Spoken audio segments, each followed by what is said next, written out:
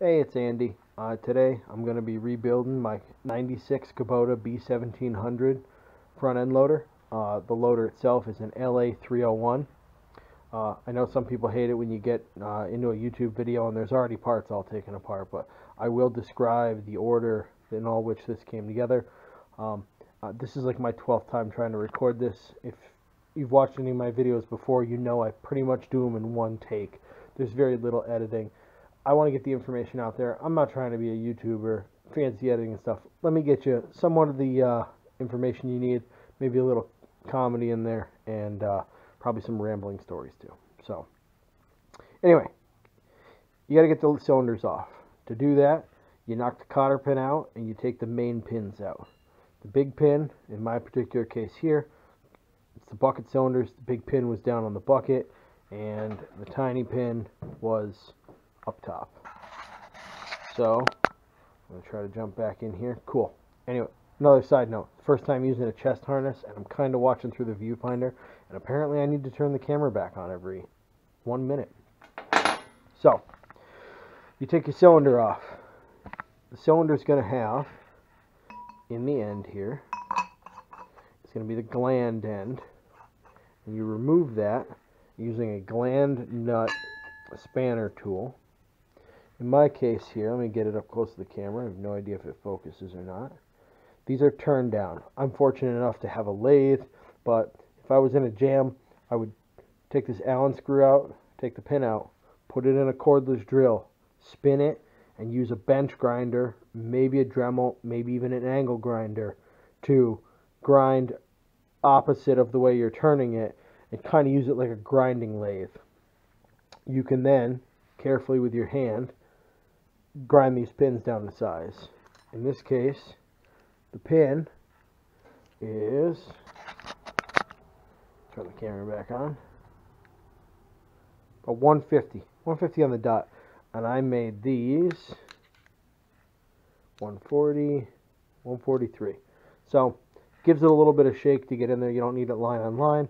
Stick it in there, proper threads, so good old lefty loosey.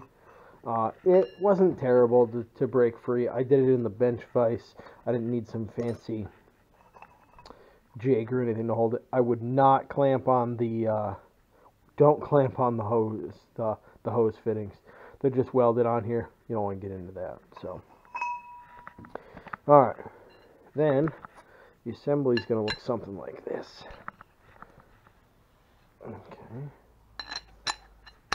and nut. So when you slide this out of the bore, it's going to be covered in oil. You're going to get oil all on the pan. Dripping covered in oil, you're going to find yourself with this. You got your gland nut on this end, the piston down here, and a nut on the end. The nut is 28 millimeter breaker bar. I clamped this in the vise. Don't clamp on the chrome. You don't want to screw the chrome up if you absolutely have to. I'm fairly certain from this line down never goes into the cylinder. It's actually longer than the bore, but it's best not to get corrosion on this anyway, so I clamped it right here in the vise.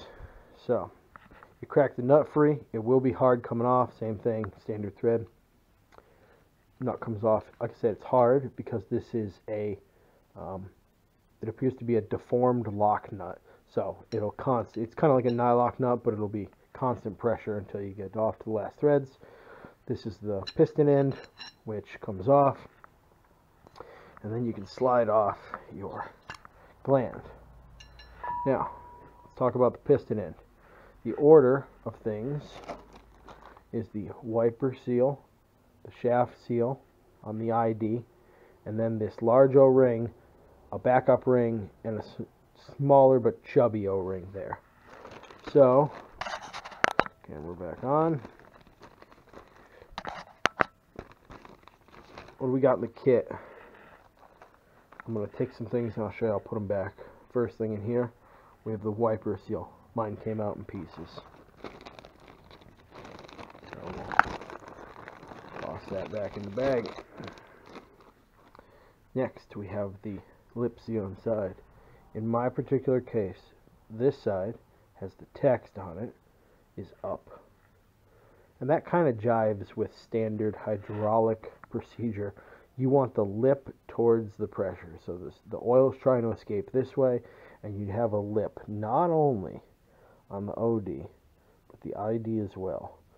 So I had to take, the reason I have 2 cylinders out, I'd recommend doing them in one at a time, because you can always go back and reference the other one if you have to, and that's why I have these both out, because I had to take the other one apart to verify that the lip goes down.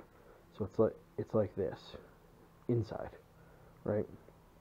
The text is up here. And I got this fancy tool on Amazon. It's like an O-ring flipper. You stick it in the seal here, and then when you turn this thing around, you do it the wrong way. You turn it this way. Alright. And then you turn this thing around. What it does... Oh, come on.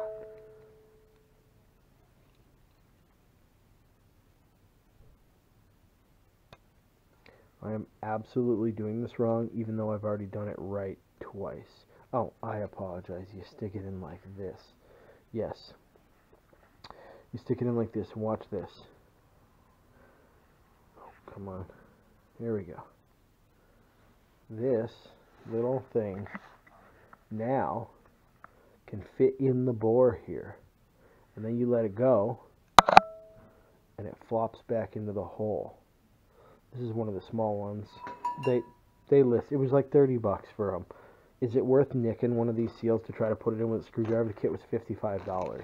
So, no, I'll use the tool. I'll probably be doing this again at some point. Maybe not on this machine, but more machines. Next, we got the backup ring and the larger small O-ring. Let's see. Oh, here we go. The 133 by, I don't know, 520, 525. That goes in there. If it matches the size of the orange one, it goes in here. Backup rings go on the opposite side of pressure. It's to help to keep from the O-ring extruding through the gap. You know, you can look here, there's a gap maybe 50 thou, 40 thou, and it might want to push past it, but the backup ring helps it. The largest O-ring in the kit is this one for the above the threads to keep all the shmoo out. That's all set with that. And then this, we have the wear plastic. I don't know if it's phenolic or some sort of other glass-filled thing. It's probably not glass, actually, if it's rubbing in a bunch of junk, but it's got a little texture to it. That snaps in this large area. Put that one away. And then we're down to the last couple here. This is one threw me for a loop. I had to call Messick's and find out. If you really look in here, see how the O-ring's inside? It goes O-ring and then the orange thing over the top of it. So it's actually stacked up. It's O-ring and then the rectangles above it. If you know, as a matter of fact, let me draw this out. So if you got the cross section of your groove here, right? You got a groove that looks like this inside the cylinder. The O-ring goes here, you know, and then I guess these are a little taller. The cylinder ring goes above it, and I actually have one of those in this jig, and I'll get to the jig in a second. So they tell you, do not just roll this over the edge like most of us would. You'd kind of put it up here, you'd kind of smear it around, but there's a reason for this. Remember, what's holding up all your loader and bucket pressure is this OD. All right, it seals the ID because there's already an O-ring in there, but all of that's riding on this one little spot. So they double bag them for that reason. Keep these the same. You'll notice it's the one that fits just inside the orange one. You know, if you drop them both on the table, you'll notice that the one that goes on the piston is a little thinner here, and the O-ring that matches it, this O-ring here, matches it exactly because it's stacked like a backup. This one, however, fits inside of it, you see. Alright. The jig. Try to push this out. I have no idea how it's going to go because I put this in there like 20 minutes ago. And, nice. Wow. Oh man, that did work good. That's the first time taking that out. I'm not even exaggerating. Alright. How this thing works, right? In the workshop service manual provided by Kubota for the LA301 loader and a whole bunch of others, there's a nice pictorial section here of the slide jig and the correcting jig. The dimensions for them are right here. I have an LA301, I use these dimensions. I also have a 3D printer, so instead of turning one, I made one on here. It's a little different than the picture because obviously it's longer, but you can see here like G, the G dimension is a 3.937 tall. Yeah, that's how big this is. I am going to make these available, both the sliding jig and the correction jig, available on Thingiverse and on my website. You'll be able to download them. If you really get jammed up and you need a set and you don't have a 3D printer, please message me. Go to the Left Field Engineering website, contact me through the contacts page. I'm sure I can try to come up with a way to get you these jigs, print them out or something. So, as you can tell down here from the picture, that the sliding jig, which is I'm gonna list it under this number plus a bunch of other stuff, but it's gonna be the 12010F00760 for the slide jig, and the same number but ending in 770 instead of 670 for the correction jig. So the whole purpose of these things, as it shows down here, is you got to get this like Teflon O-ring or whatever down. Now it is stretchy, but I wouldn't just pull on it because you break this thing, you're going to be doing it for 50 bucks. So the jig, I put a little petroleum jelly grease on it or whatever, and you slide it down over here. As a matter of fact, I'm going to do it on this one. So got my workshop jelly here. We'll go leftover stuff from the medicine cabinet. Alright, let's just put a little bit on here, just enough to help it down. You know, they actually call out a surface finish on here, an 80 surface finish on the print, and well, I can tell you right now, the 3D print is not that 80 surface finish, but let's see if we can do this here. It's kind of hard with the chest harness, but I'm going to give it a go. You kind of line it up on top. The trick is you don't want to bend it or fold it, so it does, it kind of just stretches out, and I'm on. Now I'm on. Now you can tell right now, this thing did not spring back. Look at it, it's all loose. You're like, there's no way that's going to fit on there. Here's where the correcting jig comes in, and I can't believe that. Like I said, I was genuinely shocked when I took this out. 10-15 minutes ago, when I put this one in there, it looked like this. Look at how much play is in this O-ring. And yet, this jig is just a tapered bore. So like out here, I don't know, it's maybe inch and a half or something. And down here, it's like inch, 375. Just saying. So, what I did, same thing. Put a little petroleum jelly inside here. Kind of make up for that terrible surface finish that the 3D print leaves. And then, just kind of dropped it in there. Kept it nice and square. It's not feeling rough or anything. And push it in. And I just left it in there like that. As a matter of fact, push it down a little more. Obviously, I don't want to rough up the sidewalls of this. This sealing surface here is what's holding up the cylinder. Anything that leaks between the two, it's not going to be good. So, the other very interesting thing, and this is where I hit a little bit of a snag with Messick's and with this kit. Now, my loader is serial number 10,000 and like 10,022, something like that. It's pretty low. It made it seem like when I called my local dealer and Messick's that like they made 30 or 50,000 of these things, or 100,000 of them, and that I think the serial number break is like 30,000 and up gets one kit. They must have used a different cylinder, and 30,000 and below may use a different kit.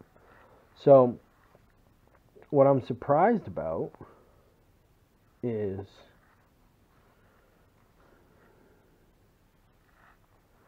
what I'm surprised about. Oh, it appears I missed one earlier in this kit, and this is what we'll get to now. That little guy goes in there. I'll talk about that in a second. So,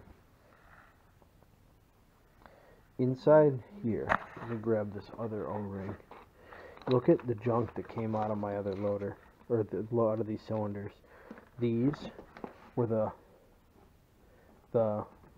this and this were the dirt wipers. Yep, those are wiping a lot of dirt. These are those blue things. We have a couple of backup rings. And more importantly is this O-ring right here. This is what I believe to be a O22 standard O-ring. I'll tell you how I got there. At work, we have an O-ring chart.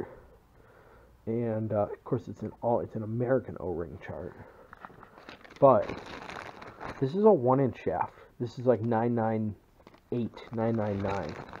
And if we look at the top of this, it says USA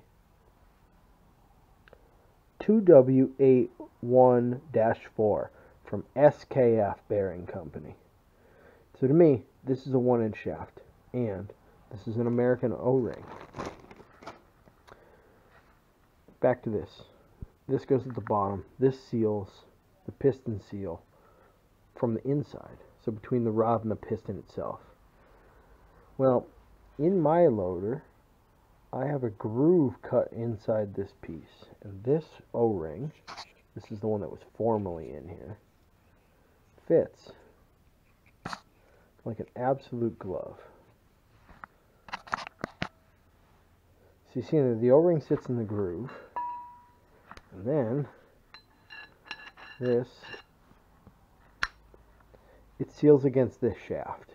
I'm going to pull that off of there. Unfortunately, the kit that Messick's provided is part number 75536-63400.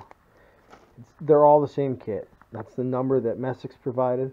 That's the number that my local dealers, supplied. And I'm going to pick this O-ring out of here. Unfortunately, the O-rings that come in the kit are not the right size. Now, are these cylinders part of the new lot that somebody broke them all and put them on this tractor?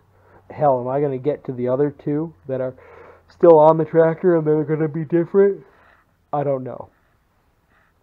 I took this thing to work, we threw it on the chart, and an O22 O-ring is 1-inch ID by 16th wall thickness by 1 1/8 OD. And if we measure this, well, I mean, I'll put a little spring on it there. 0.66. This is an 0.63. Look at that. Light pressure up in the flat, 0.66. So, and I believe it's 1 inch. I mean, heck, that bearing in there said SKF 1 inch. And this drops it virtually right on top of the 022 on the chart. So, I ordered some. Not through any tractor company. I went on Amazon, as a matter of fact. I tried the local hardware store. I have a really good local hardware store. As a matter of fact, they had numbers 21, 20, and 26. They skipped 22, 23, 24, and 25.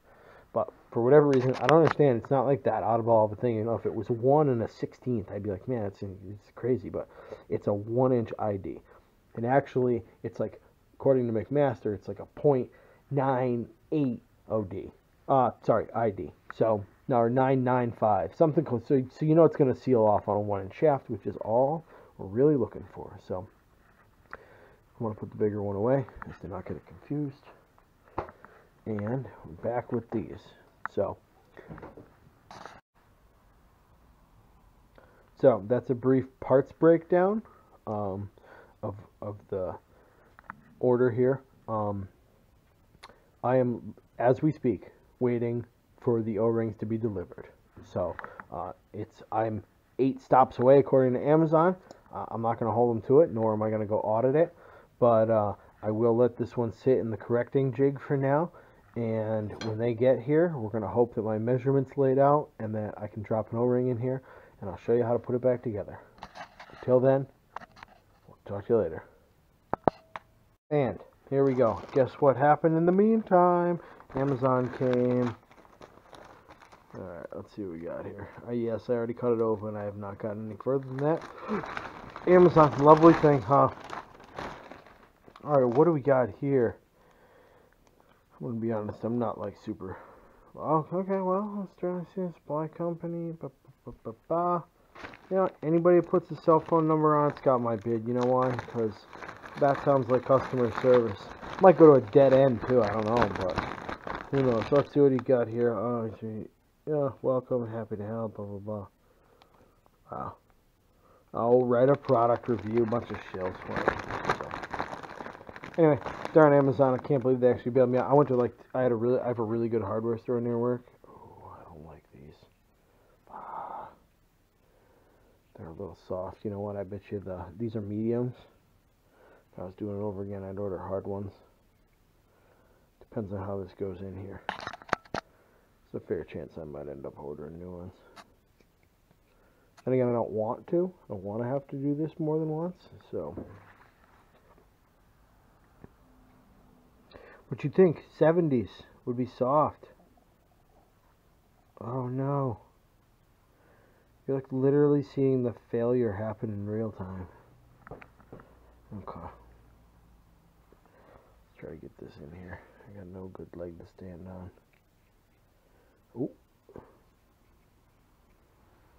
Okay.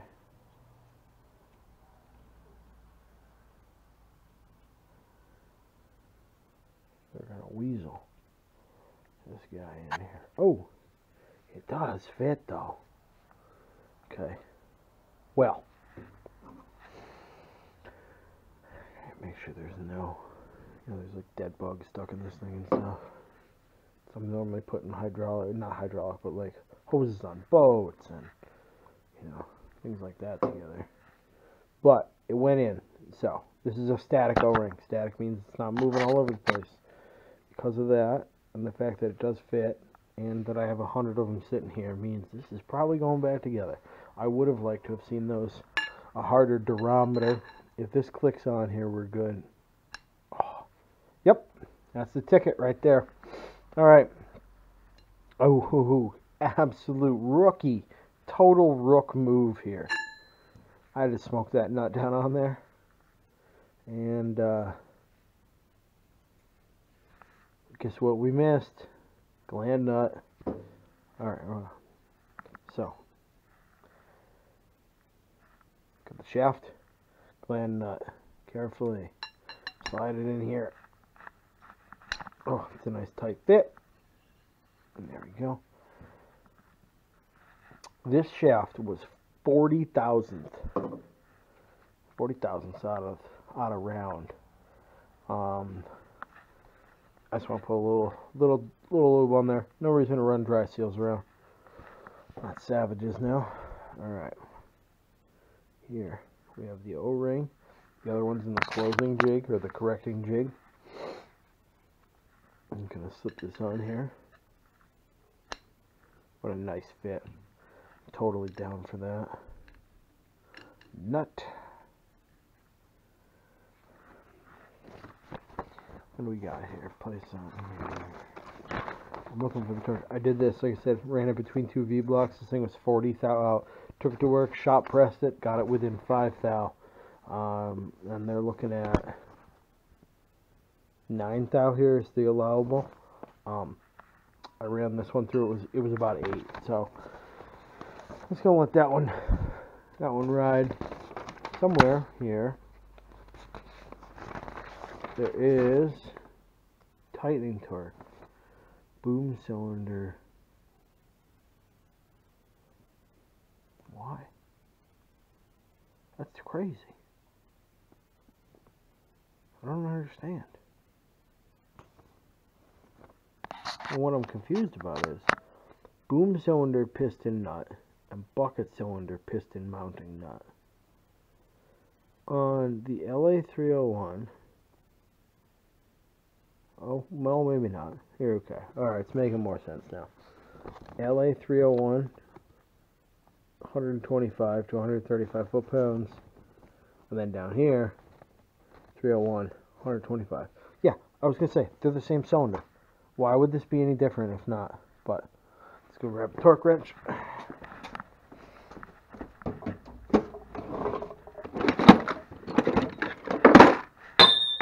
Ooh. Mounting pin on the ground. Alright, I'll zero that out. Let's go put this thing in the vise. Torque one of these down, and then I can get inside, watch my daughter, and get on with the day. Alright. In the vise. Down here.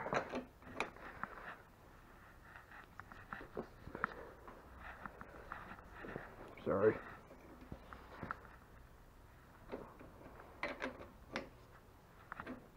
Dude, I got a mile to go. Pardon the camera for a second. One. Alright, snugged up. I'm going to give it one little bit.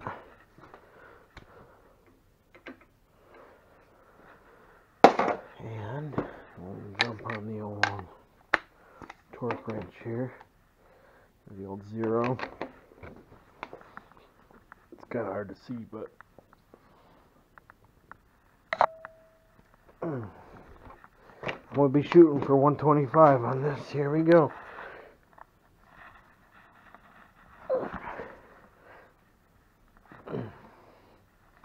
Alright. Heck, it's really hard to like see this and get it and film it. Okay, right there. That one's not coming apart.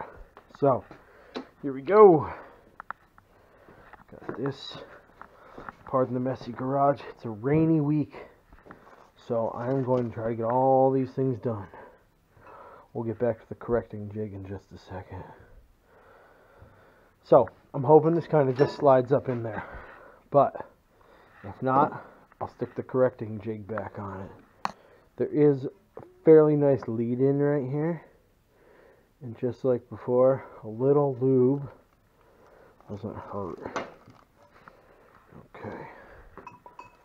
So, piston goes in. I don't want to catch the freaking towel on it. We're going to give it a last double check here. Just to make sure nothing is on the seals, because I don't want to be fiddling with it in a second. So we'll guide that in. I really don't want to drag the seal on anything. That one's getting kind of tight.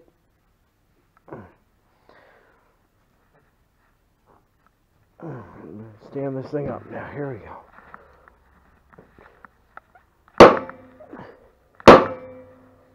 Well, I don't know if I'd recommend that, but I'll tell you what, it's in. It doesn't feel that bad either. Okay. They don't say it, I don't know, but I'm going to put a little never sees on this. You know, I don't even know if I've ever taken apart a bolt that I personally have never seized.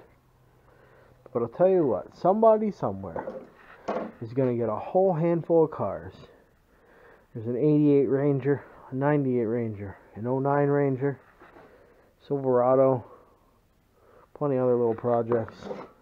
But all, anything I've touched, I put never sees on. Somebody may never see them again, but I'll know if they do. They're not going to struggle nearly as bad as I did. Oh, there's guys. You know what? I've taken brakes off my own truck before, so I have to have done that. Alright.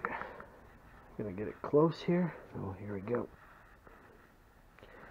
So, I got down to the O-ring, bring it pretty close. Let's snap this guy on here. I'm going to be tightening. I don't even know if it matters. Maybe not. Back to the vise. Okay.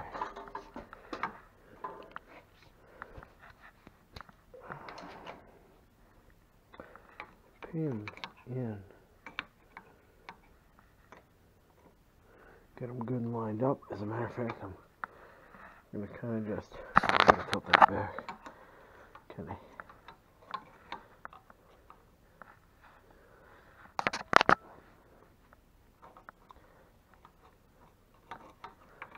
Come on, where are the pinholes? There's only 2 of them. Yee. Come on, here we go.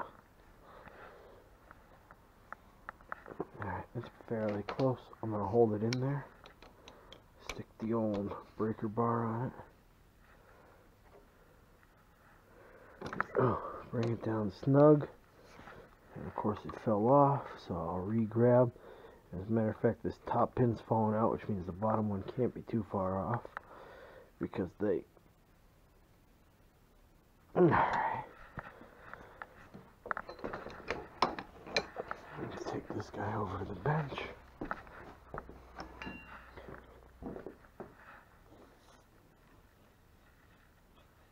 Okay. Pull out. Push back in. Yeah, like I said, you heard it clank. Look at that. There's this much exposed rod end down here, so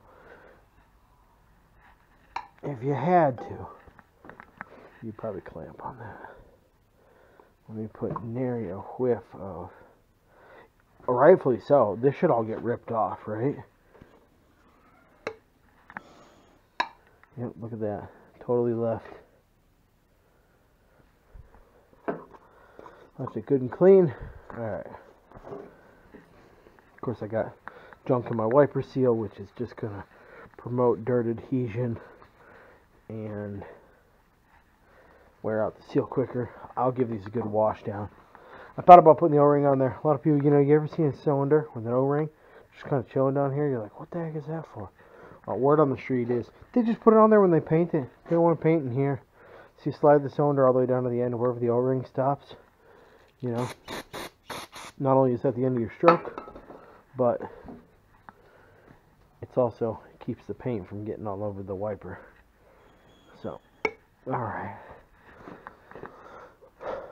Aside from the hiccup that Kubota sent me the wrong O-ring for that, I'm actually quite pleased with it. It went in, didn't tear any seals quite yet. It's not that I know of until I put these things back together and you guys never see this video again. But oh, that was weird. Ghost in the garage or something. Or a very overfilled empties bin.